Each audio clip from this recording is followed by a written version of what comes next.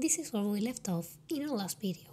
We learned what premeasures were, and we saw that with this formula we could get outer measures from premeasures.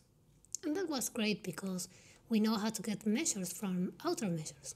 So now, essentially, we know how to get measures from premeasures. But what did we gain with all this? I told you that we were going to see now that mu star measurable sets for mu star, the outer measure defined this way, were very simple. Let's see what I meant by this. What I meant is that we have this theorem. It says we have a premeasure defined on some algebra A and mu star defined like we saw. So for A as set in parts of X, we define its outer measure as the sum of the premeasures of the sets that cover the set A. But what's important about this way of defining the outer measure is that we have these two properties.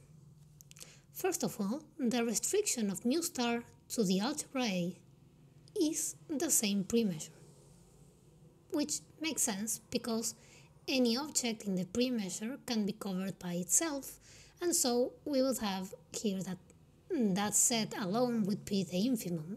So you have to prove that, but it's not so complicated. The important part is this second one, because the second thing this theorem is telling us is that every set in the algebra A is mu star measurable.